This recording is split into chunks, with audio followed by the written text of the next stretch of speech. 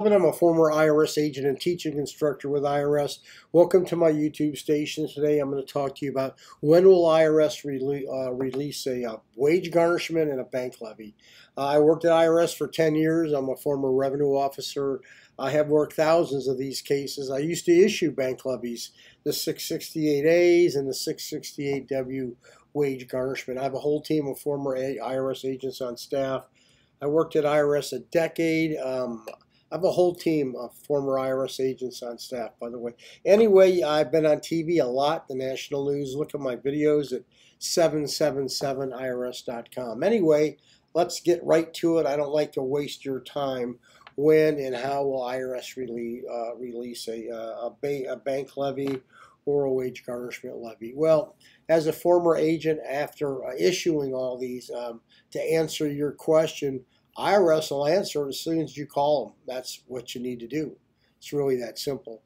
If you've got a bank levy or a wage garnishment levy, it's that because you've never followed up on the levies. It's or the IRS.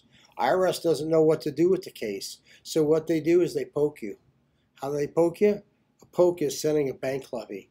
A poke is sending a wage garnishment levy. So that's what they do.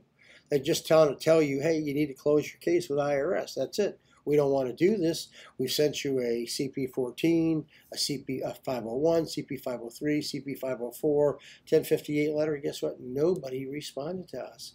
Nobody responded to us. So we had to go ahead and levy. So what do you have to do to release it?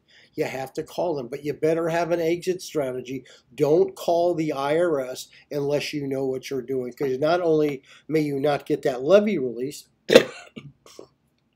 the problem is you may have a payment agreement you're not going to want to, you can't keep. See, when you call IRS to release the levy, they're going to say, well, how do you want to close your case? Well, how do you want to close your case? Generally, when you call the service center or the revenue officer, there's generally two ways you close cases, either with a payment plan or with a hardship, a currently non-collectible. Your current financial statement will determine what they're going to do with your case, so you better know what to put on that financial statement. If you don't, you may be able to get your levy released, but you may have a $2,000 a month payment to IRS.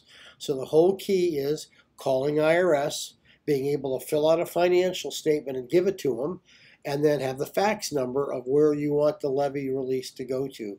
But the key is you are either going to do this and take your chance yourself, or you're going to have someone represent you and get your payment down, or maybe put you in hardship. Here's the bottom line. IRS wants to, they're going to look at your financial statement. They're going to evaluate you. They're going to look at your income and expenses, and they're going to look at your assets. Based on those, they will either put you into currently non-collectible for a couple years, or they'll put you into a payment agreement. The big key here is understanding the IRS National Standard Program.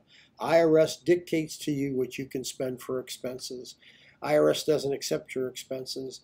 The Department of Labor has a sheet for every county in the United States. If you want to know what yours are, go to IRS National Standards for food and clothing, IRS National Standards for housing and utilities, IRS National Standards for car payments, IRS National Standards for car operation.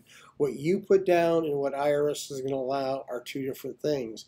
But people like us know a few tricks, a few things that we can do to help minimize the damage sometimes that you need to undo when you call IRS. So anyway, give it a shot. If you call them, you may wait a little line. You call the 1-800 number.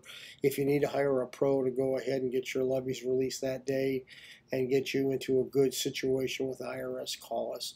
Thank you for listening. You just now know the truth. Just call them and you'll take care of the situation that day. That's all it takes. They just want your case closed. Thank you. Give me a subscription if you would. That's really important. If you call us, you call our office, you speak to me. Thank you very much. I appreciate your time.